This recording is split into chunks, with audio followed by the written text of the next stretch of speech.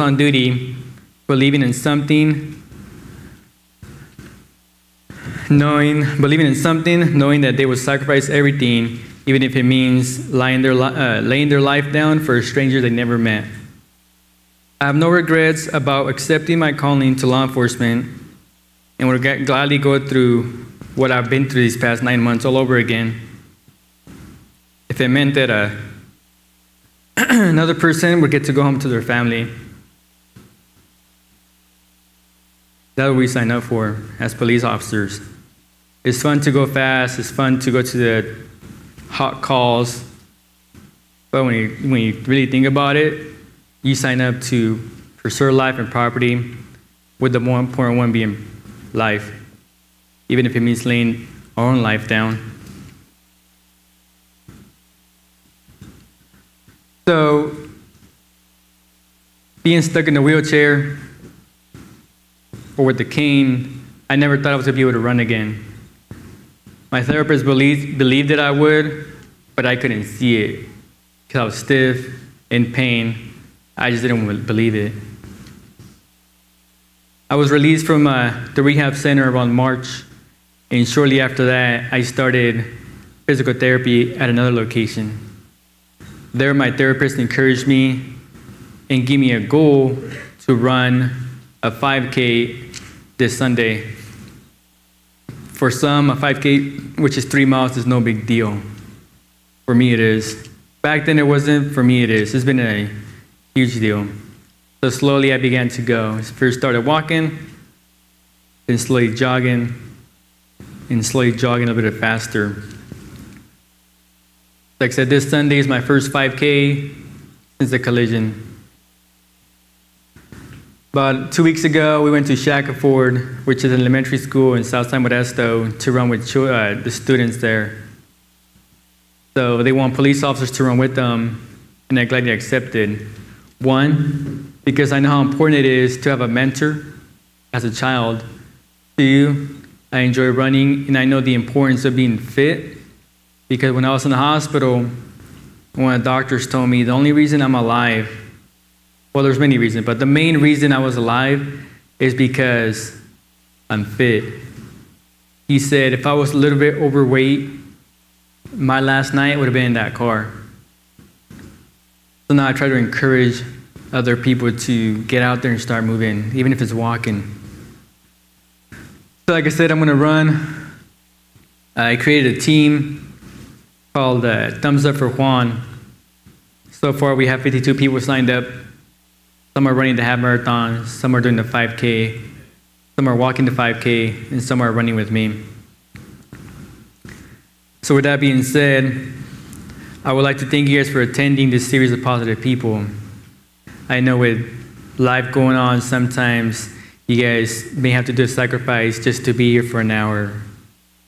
I hope I have inspired you to face your own challenges head on in life without fear or hesitation. Life is a precious thing. Don't let it pass you by, because before you know it, it can all be over. So with that, I conclude my speech. So I think now we're going to move on to questions and answers.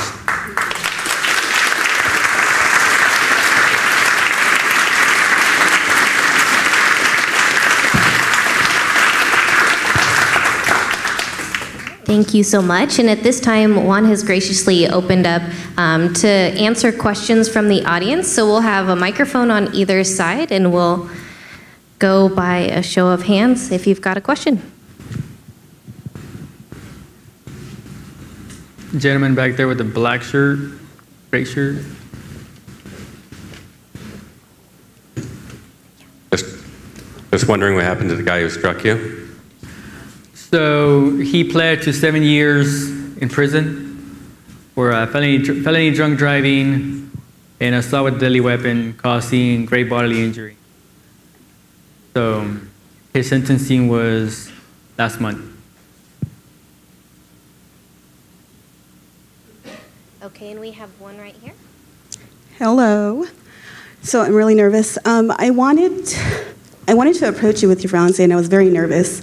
And I'm actually very nervous now, but I think it's important right now for everyone to know that type of, and my voice is shaking, I'm not a public speaker, the type of officer that you are. You said that you were serving the West Side for 1.5 years.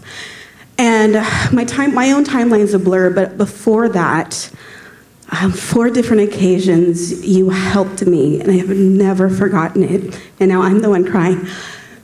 I'm a survivor of domestic violence, and you came to my home and you took a report and you talked to me like I was human, and it mattered so much. And you came back when my ex tried to break into my house, and he tore my house apart trying to break into it. And you came back with other officers, and you were the one who took him, thank you. You were the one who took him to jail, so thank you. And when he was in jail, I needed to fill out a form to get a phone call to let me know that he was going to be out of jail. And you delivered that form by hand to my house, and you didn't have to do that. And I got that phone call the next night, and that he was out of jail, and me and my kids packed up, and we left the house within 10 minutes. And you came back like 6 months later to check on my family. And that matters so much, the way that you serve your community, it matters so much, and I wanted to thank you. And I wanted everyone to know, like, that's who you are. And thank you.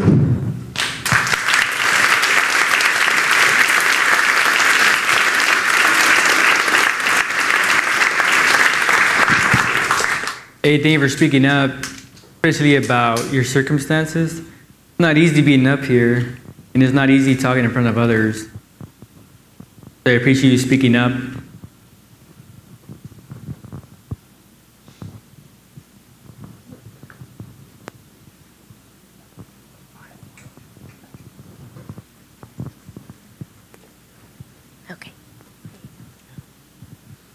You mentioned when you were back in school that you reached out to somebody because you wanted to improve yourself, and you kind of got blown off. What inspired you to continue moving forward despite the fact that somebody that you thought that would help you didn't seem to care? Well, I said Mom would always be encouraging us to go to college. It wasn't until my senior year of high school that TRIO allowed us or helped us out to enroll into pre-college prep courses. That's why I kept going. If it wasn't for TRIO, I don't know if I would have continued with college just because I didn't know how. I would probably be one of those students who are lost, confused. So that's why I kept going. TRIO and UPS literally held my hand from MJC to Stan State all the way into graduation. Even now, I've spoken to my former counselors, and they still check up on me, see how I'm doing. So for those of you guys who come to Modesto Junior College or Stan State, or even if it's another college, I encourage you guys to seek TRIO if your school has it, or EOPS. They all have them. If it wasn't for them, like I said, I probably would have not gone to college. So. Do you think you could ever forgive the drunk driver, or have you already? You know, that was one of the hardest things I was dealing with when I was in the rehab center. Like I said, I had every right to be upset, every right to hate the guy because of my injuries. One thing I didn't mention was, so my body, for the most part, is healed, with the exception of my left arm. I'm still going through some issue with my left arm that may keep me from returning back to work. That could cause anybody to hate the person, right? Hate somebody who takes something they love away from them because of a poor decision. You know, when I was in the hospital, I had a priest come talk to me. And after talking, I told him how I felt about the incident. I told him how I felt about the guy. But he told me that, I can't remember exactly now, but I'm going to paraphrase. He told me that hating the guy was only going to cost me more damage internally. Because if he doesn't care, he don't care if you hate him or not. You're going to suffer the consequences. So as far as forgiveness, I have. That's the only way I'm going to be able to move forward. That's the only way I'm going to be able to put all this behind me. There's no point in carrying this with me throughout my life. He's put away. I'm alive. I'm living my life. So what's done is done. I mean, I saw him in court, and I told him to think about his decisions, because drunk driving is not worth it. So, does that answer your question? As an EOPS student, what advice would you have for me as well as others? Are you in EOPS right now? Yes, sir. You take advantage of it. Ask them questions. Have fun with it, man. A lot of people don't get involved in EOPS or do the bare minimum. You have to meet with them, if it's still the same requirements, 3 times a semester, beginning, middle, and end. Dude, if you have questions, meet with them more. What I did, 3 wasn't enough sometimes. Especially when I wanted to switch majors. Going from business to psychology was not an easy decision, because I'm like, oh, dude, I'm gonna be stuck in college all my life. But so I continued to meet with them to make sure I was on the right path. When I was looking to transfer from MJC, I applied to 5 different colleges or universities via the TAG agreement. You guys still have the TAG agreement, the transfer agreement guarantee. Dude, if you want a secure way to get into the university of your choice, fill it out. Because what they could do is take your current classes, make sure they match up to the University of, let's say, San Diego. And if it matches, you pretty much fill a contract with UC San Diego, for example, saying, hey, if I take these courses, they'll guarantee you a seat. So my encouragement to you is seek him out, take advantage, ask questions, don't do the bare minimum, because they're there for you. So I think a gentleman in the back, blonde hair. So what's 3 things that you value a lot more that you didn't value as much before your accident? 3 things. 3 things that value a lot more now that you've been through your accident that you didn't see or appreciate as much when or before your accident? Yeah, that's a good question.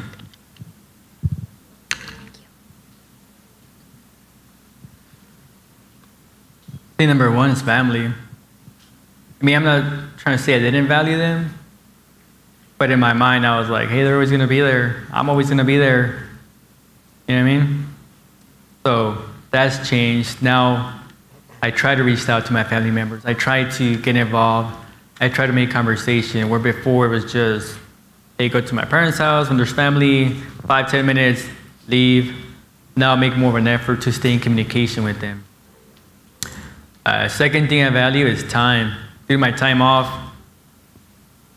Before the collision, when it came to time off, I was constantly doing something, constantly on the go, constantly. I would leave my house like 8 in the morning, wouldn't come back till 5 p.m. because I was just running around doing stuff that didn't matter. Now I look back and I'm like, dude, I don't have to finish everything in one day. Slow down, enjoy your life, enjoy your house, enjoy the people around you, watch TV. I'm serious, because trust me, there's no point in being stressed out because you're trying to get everything done at once.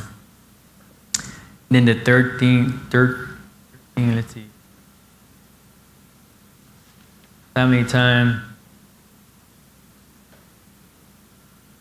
The third thing I would say is my job.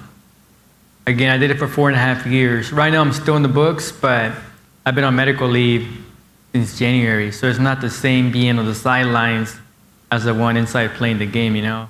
I hear the stories, I hear the radio calls, but I can't participate. So another thing I began to value is my job. I valued it when I was in it, but sometimes I felt like I didn't value it like I should have. And now that I can be in it and potentially can't return to it depending on how my arm heals, dude, it sucks. So. Right here. How you doing, Officer Arroyo? Good. My name's Julian Tapia. I'm a student here at MJC. I heard you said your liaison in high school didn't talk to you appropriately for your career choices. If you had one thing to say to her, what would you say to her now?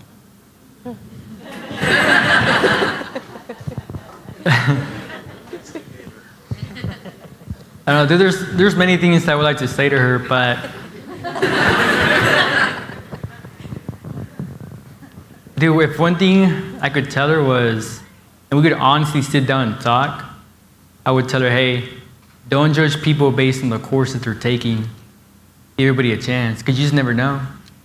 I mean, just because she told me, hey, I have no time for you, I'm going to focus on those who are going to get into a university, that I could tell you that some of those kids who I went to high school with who are in CP and AP courses, yeah, they got into a university, but they didn't finish. And I could tell you that because Downey High was a big school, but everybody talks. Everybody talks about each other, how they're doing, their progress. There's some people who dropped out, and now I see them on the street. They're homeless, addicted to drugs, doing crimes. And I got to finish. So, except one thing that I could tell her was, don't judge people based on their classes. We all deserve a shot. We all deserve an opportunity. Then once you get it, it's up to you whether you run with it or not. We have one over here. Hi, Juan, you're awesome. You say you might not be able to return to your job, and you're very determined. What is it that you want to do if you're not able to go back? Well, there's one thing that sticks out, and it's academic counseling. The reason I say that is because if it wasn't for people who did that job, I wouldn't be here. I was told in order to do that job, you need to get your master's degree. So I enrolled back into college for my master's, and I started in September. So I'm taking advantage of the time off I have right now, so getting it done. So that's what I would do. Encourage other kids to do the same. Push them to continue with their education. You're gonna get one life, so you gotta make the best of it.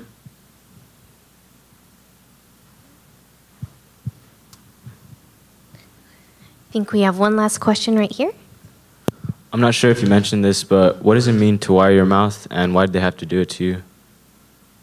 Okay, so what does it mean to have my mouth wired? So the reason they did it was because when I got hit, my jaw here fractured. It didn't fracture enough where they had to go in there and cut it open to repair it. It was just one of those things that had to repair itself. So what they did is they took screws, like the ones you see at Home Depot. I'm serious.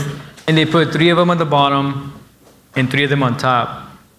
And then they got some kind of wire. And I don't know if you ever had braces, but they put them on the bottom screw real tight, and then they put them on the top, and they just twisted it. So my mouth was shut. So dude, I was on a liquid diet for about a month and a half. So you think I'm skinny now, dude, you should see me back then.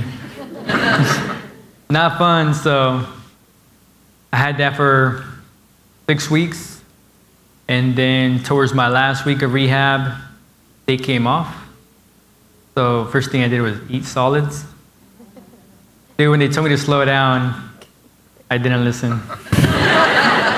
And I'm sure Maria could tell you that.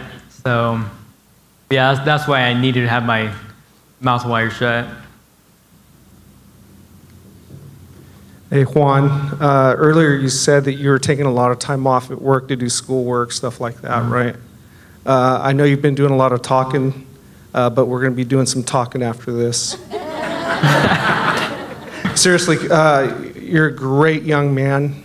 You truly are inspiration to a lot of young kids out there, especially those that are going to Modesto Junior College now. The only thing I can tell you is I pray that you come back to work for us, but if not, man, reach for the stars. I know you have it in you, so I love seeing you up there, man. Thank you.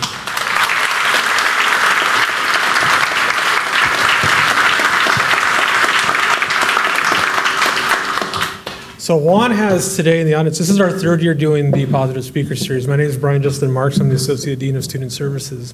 And we've had alumni before, but I know Juan has about 5 or 6 former teachers, staff, members of the UOPS trio in the audience. So I think you said it, sir, very well, is this is why we do the Speaker Series. So this is kind of emotional for a lot of us because we have some wonderful faculty and staff here, and this is literally why we do our job. So to be able to first time book actually a former student to speak is pretty remarkable. And I had him when he was 18 years old, and he talks a lot more than he did that first summer out of high school. So that's a beautiful thing. And we will keep this beautiful thing going on, throughout the rest of the year. And I get a little choked up because, as Megan said before, this is our community. And it's very easy to walk around and to see what doesn't work in our community or see the obstacles in front of us. But this is our community. And so we have in the audience, our next speaker will be in November, John Griffin. John, if you want to stand up real quick.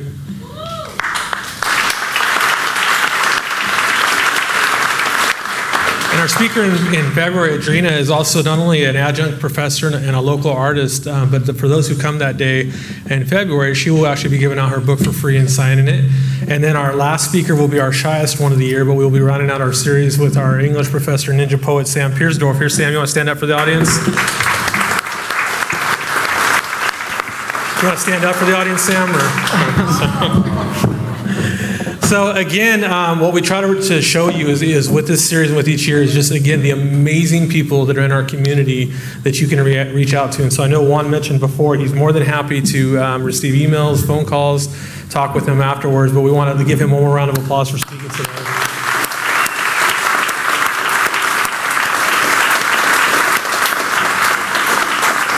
And then again, if you'll check out our website at mjc.edu/campuslife, you can see the speakers and times for the rest of the year. Thank you very much for coming, and everybody please drive home safe. Thank you.